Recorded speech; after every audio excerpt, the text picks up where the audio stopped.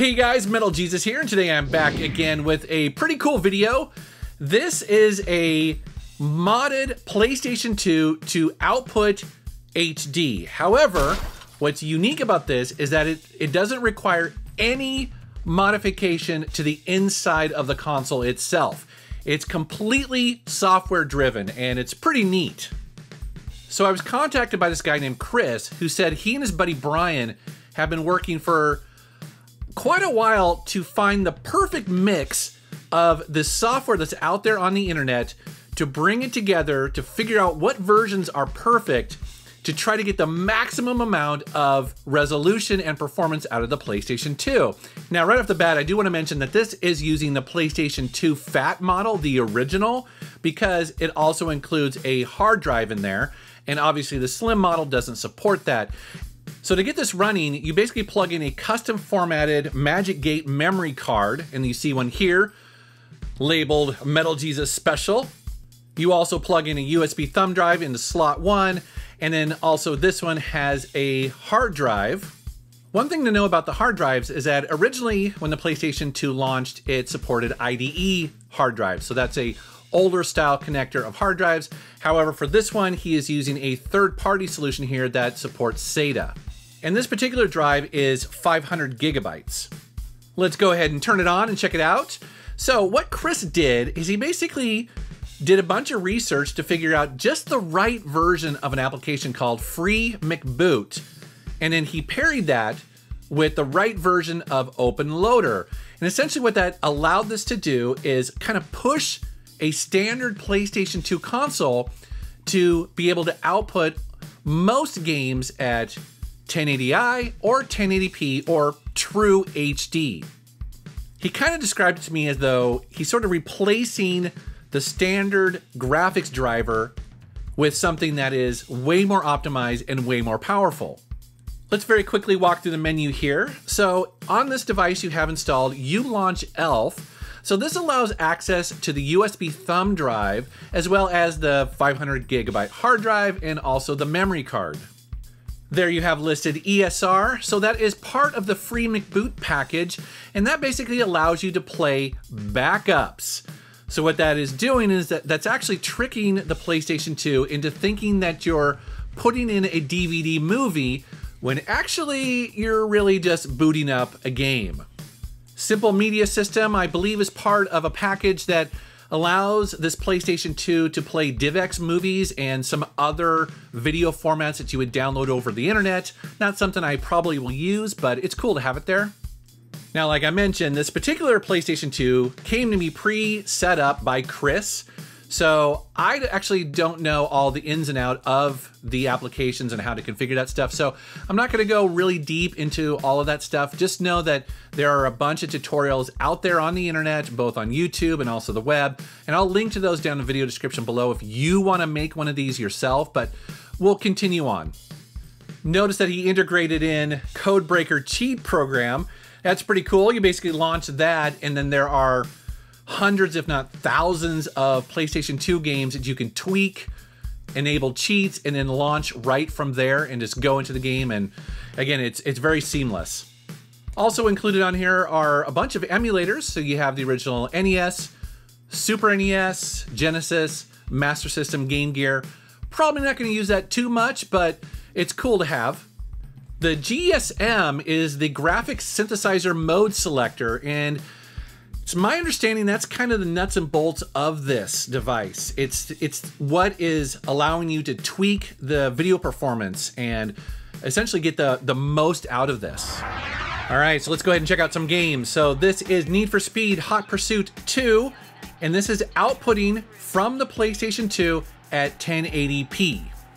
Now, this game never officially supported this resolution, but again, with this modded PlayStation 2, it's now outputting at that HD resolution, and it connects and looks great to your modern HD television. Here is Return to Castle Wolfenstein. This is also outputting at 1080p. I should probably mention at this point that the way I'm capturing this footage is that I'm using the component cables that HD Retrovision sells, and that is connected to my original Elgato game capture. Also, the output is stretched to widescreen 16:9 to fill the entire screen. I'm not a big fan of that look, and thankfully most HD televisions have the ability to adjust the aspect ratio, and I'm compensating for that in Final Cut, so just be aware. Here is R-Type Final. Now, this is interesting because this is a game that actually runs a little bit better, a little bit more stable in 1080i, and so that's what you see right here. And so what Chris and Brian did is that they went through a bunch of PlayStation 2 games to see which ones would run better in what resolution. And that's what you see right here in this manual that they sent. It was at this point I was kind of curious how it would compare to my favorite way of upscaling PlayStation 2 games to HD, and that is using my original PlayStation 3. So the first game we're gonna compare is Lord of the Rings: Return of the King. All right, so here is a side-by-side. So on the left, you have the modded PlayStation 2 outputting to 1080p over component. And then on the right is my trusty PlayStation 3 running the same game, but that is going through its upscaler and it's going through HDMI.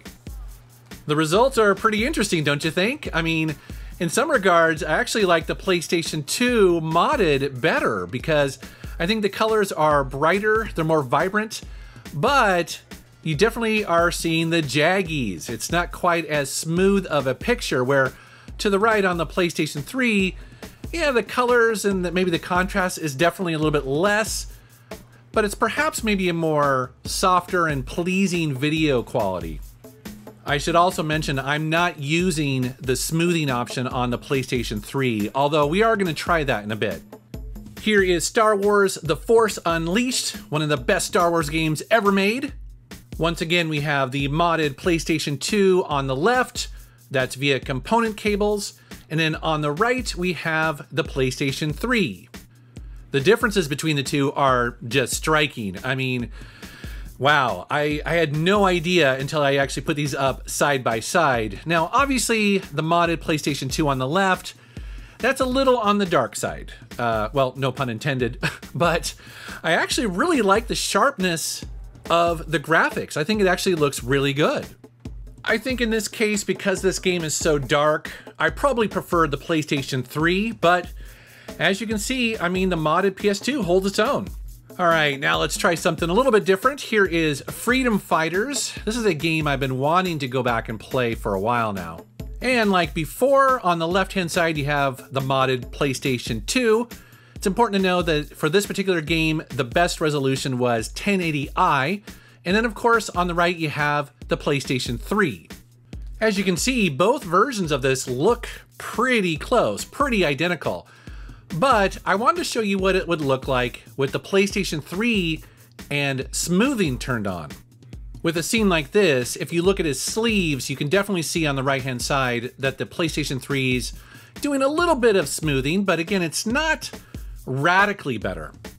I also want to mention that I did get a lockup, a hard lockup in this game after about 10 minutes or so. Now you can always go back to the main menu and adjust the graphic settings. You can actually force it into, say, 720p or something like that. See if you get better results.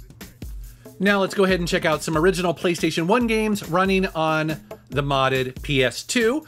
So this, of course, is Wipeout XL, and it is outputting at 480p, looking and running great. However, Soul Blade is not doing so hot here. As you can see, my character is having some problems with the polygons. While the game is perfectly playable and kind of hilarious this way, but yeah, you wouldn't want to play it this way for very long. Not sure what the problem is here, or maybe if there's a fix through the settings, but yeah, it's kind of funny. So what do I think about this thing? Well, man, I think from a technical standpoint, I think it's actually kind of amazing how it is taking a standard PlayStation 2 and basically just with better software, forcing higher resolutions and pulling it off. I mean, these games actually look pretty good. As a hobbyist project, I think it's actually pretty impressive. And the good news is there are literally tens of millions of these PlayStation 2 Fats out there. I mean, it doesn't require any modification to the inside of the PlayStation 2. So if this one you know, a couple months from now dies on me, well, I'll just swap it over to another one. They're not that expensive.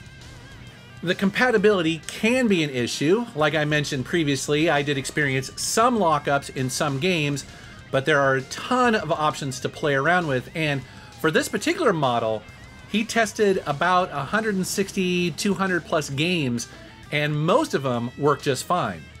Obviously, I didn't include instructions on how to actually set this up, but I'll include links to tutorials down in the video description below. And then again, a huge shout out to Chris and Brian for sending me this. It's such a cool device. It's such a cool project. Thank you so much for sharing it with me. I'm probably going to use it going forward when I need to capture footage and test things. It'll be pretty awesome. All right, guys, thank you very much for watching. Thank you for subscribing, and take care.